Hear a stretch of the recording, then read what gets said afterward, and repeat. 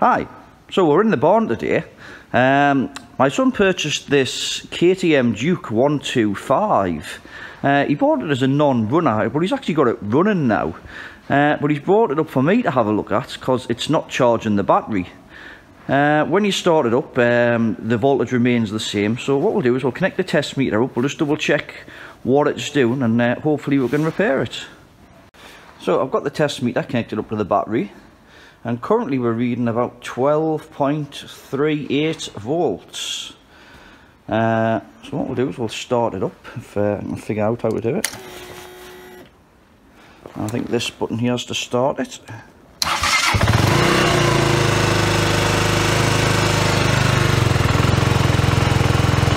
And the voltage has dropped, if anything, 11.45.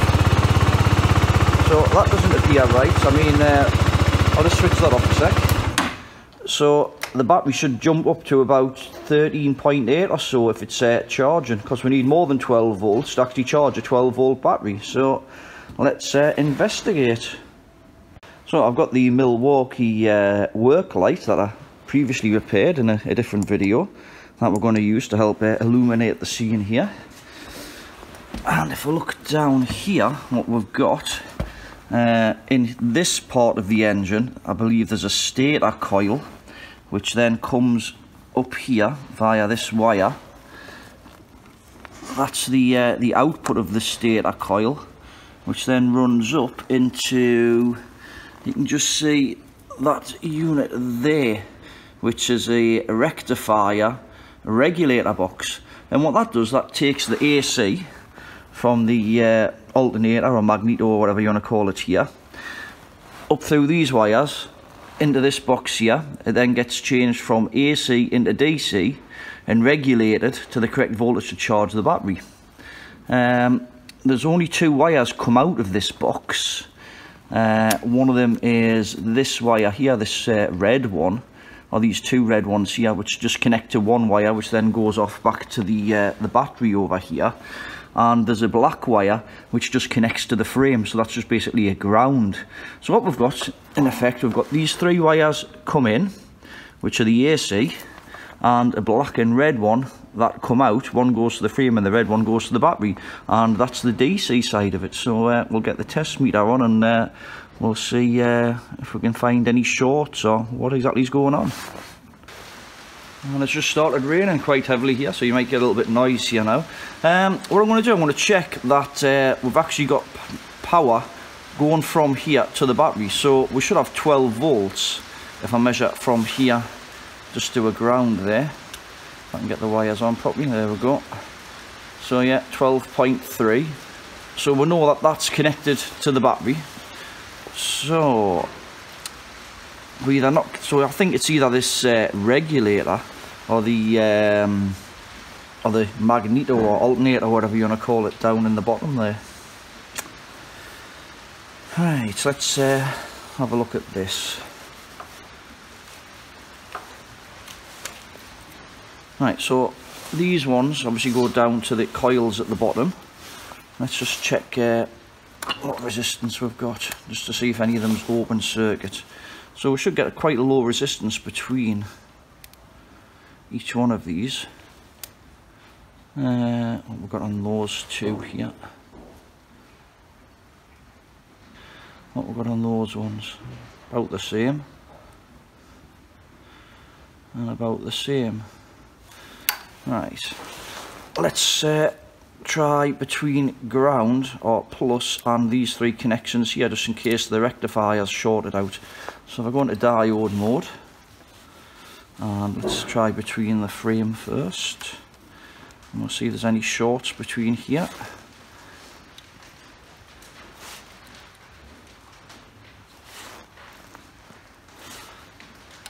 And this one, doesn't appear to be any shorts. Let's try between that way.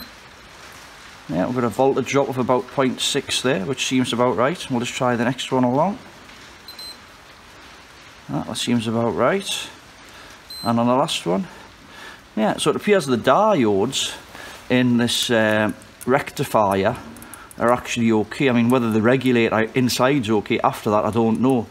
I don't know what the resistance of those coils are supposed to be, but that looks quite low, to be quite honest with you. So I think what we might do next is try and remove this side casing down here, and we'll have a look at the coils to see what condition that they're in. So to get access to the stator, it looks like we need to remove these 1, 2, 3, 4. Well, it's supposed to be 5 Allen key bolts around here, and then there's 8, I think they're about 8mm bolts around the outside, so we'll get on with that.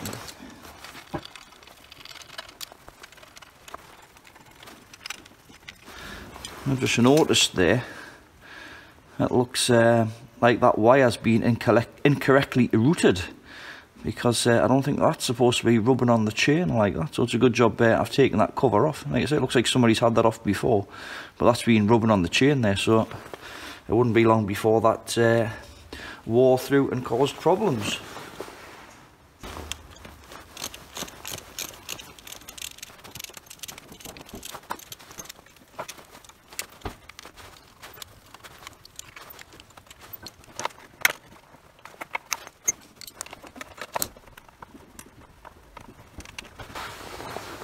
Alright, so that's all the bolts removed.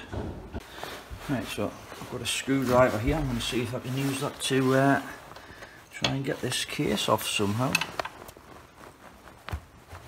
There we go, moved a little bit there.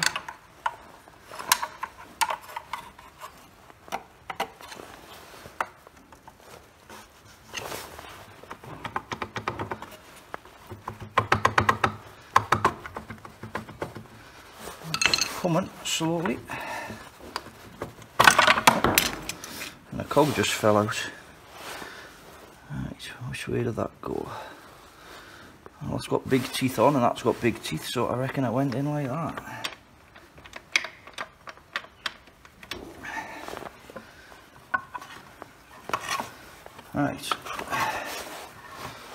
Right, I think that might be the problem. I'll just bring the camera a bit over here. So yeah, I'm just looking at the state of those coils there. So I would say that that's burned out. That those ones over here look okay. I'd say those ones look burnt out. So I think we need to get a replacement of one of those. So we shall order one of those and a new gasket by the look of it, and then I'll be back. Right, so the new stator coil has arrived. It looks a bit better condition than the old one, so we'll remove the old one, which looks like it's held in place with this nut here, which is an 8mm, and then I've got an Allen key already sized up, so let's see if we can undo this nut. So it's a little bolt that. Let's put that to one side, and then we'll undo these.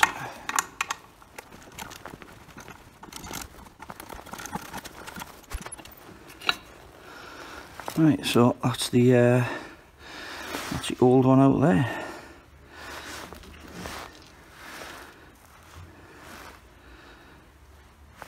Right, so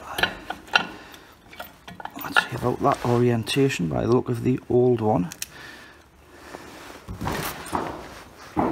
See if we can get these bolts in the right place. There's one in the right place.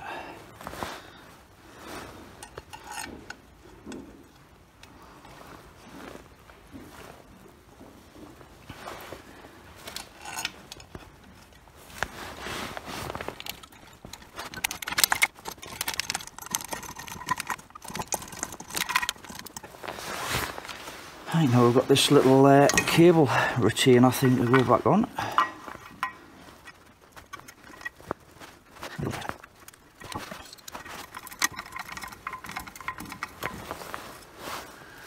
Just check we're not jamming any wires.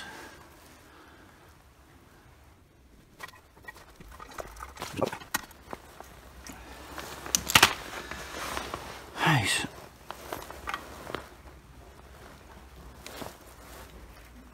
And that bit goes in there like that. Now I'm going to get a Stanley knife and remove this old gasket. We'll clean this surface up, and we'll do the same on the engine before we put the new gasket on. So I'm just going to use a Stanley knife blade here and remove the old gasket.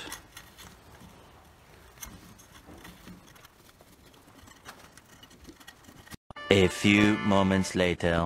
Right, so I've cleaned all of the old gasket off, but what I'm going to do is just put a little bit of this gasket paste just to hold the gasket in place, just while we reassemble it on the bike, because I've got a bit of a habit of moving around.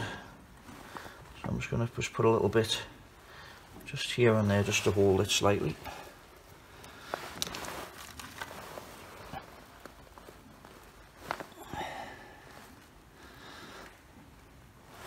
I might actually just put a couple of these bolts in just to make sure it's lined up. Now we'll refit it on the bike.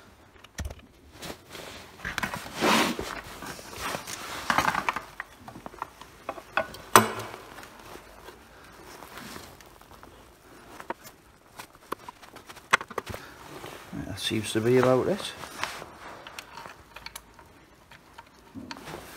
I'll just tighten a few of these screws up slightly.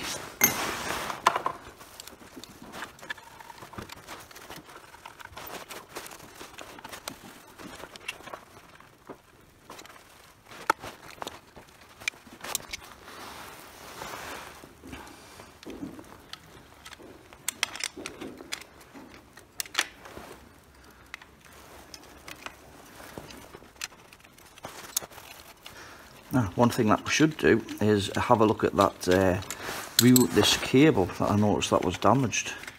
So I think I'll do that. Actually, if I'll put this cover back on, I forgot about that. This connector here, I'm just trying to undo that one so I can reroute this cable around the back of there and put a cable tie on it or something. Right, so after a bit of persuasion, I managed to get that apart. So I'm going to reroute this one around the back of here.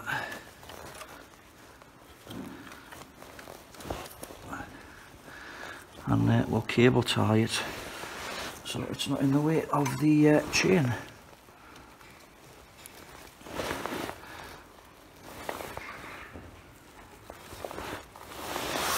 Right, so I'm back with a cable tie.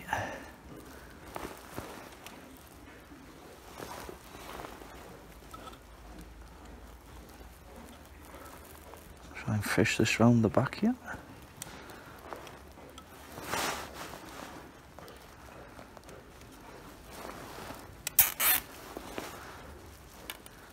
Tuck that behind the frame, so like that, so there's no chance of that getting caught up on anything now.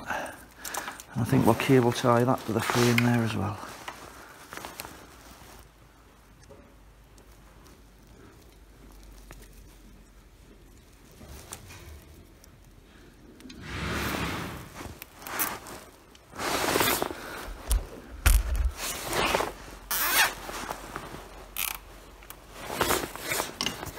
Off the excess. Right, now we can put this bit back on.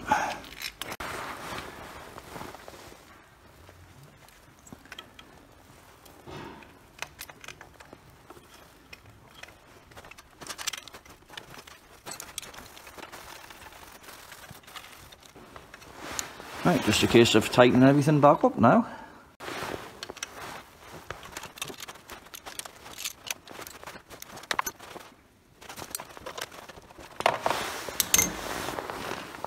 Just need to reroute this cable up through behind the exhaust here so it doesn't burn, up behind this pipe, and then it just needs plugged into the connector higher up there.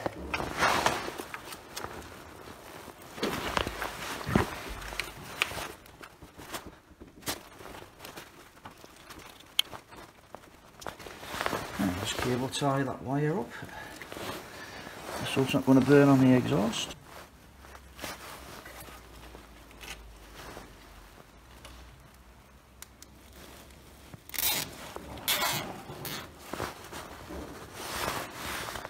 And just snip off the excess.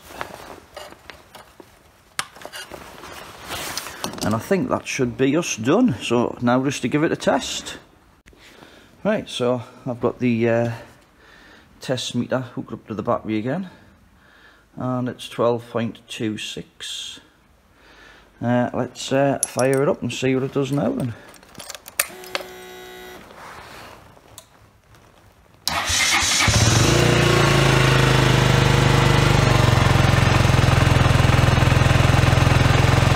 Now we've got about 14.14 there, so